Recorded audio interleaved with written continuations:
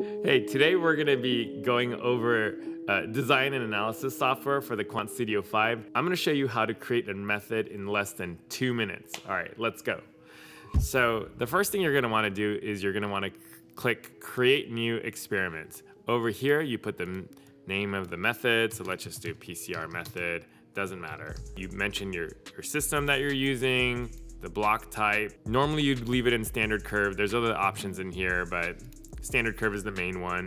For the chemistry, it's normally other unless you're using TACMAN reagents, and then the run mode is generally standard. And then let's go next. Okay, over here you put your experiment method.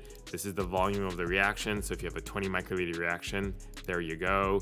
This is in the beginning part is your RT step, and then over here are your cycles. Over here is where you specify the number of cycles, so 40 is pretty typical.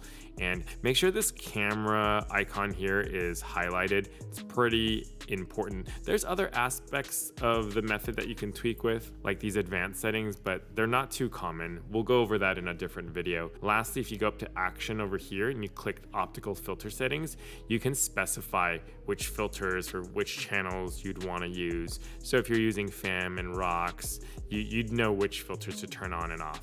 Okay, and then next. In this next section, we're gonna define the plate. Over here, what you wanna focus on is the passive reference. Generally with methods for COVID, it's none, but you have to see if there is a passive reference. That's pretty significant. And then I like to go into advanced setup. Over here, we're gonna specify the targets.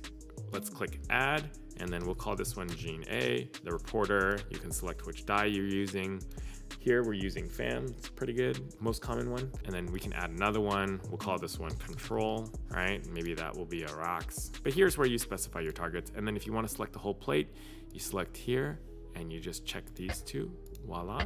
And the whole thing's selected. Easy peasy. Over here, we want to specify our samples. So you could specify your negative control media or positive control media here. For instance, if this is like NCM, we could select that. And then say this is A1 is what I wanted to specify. I can click that.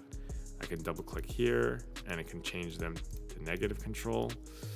For positive control, you can specify positive control, or you can just leave it as an unknown and you can always process that later. So we're getting pretty close. Finally, let's go into the next step. This is where the run is.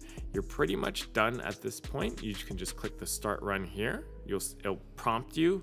You'll have to enter the name. You could save that as your template and you're ready to go. And then in the future, if you wanted to open up that template, you clicked file, you click new experiment, and you go experiment from template, and you can select the file and you can come to this page and just run it. So that's how you create a method in a little more than 2 minutes. Still pretty good. If you have an idea for a video that you'd like to see, leave a comment below and we'll see if we could do that one for you. Thanks so much.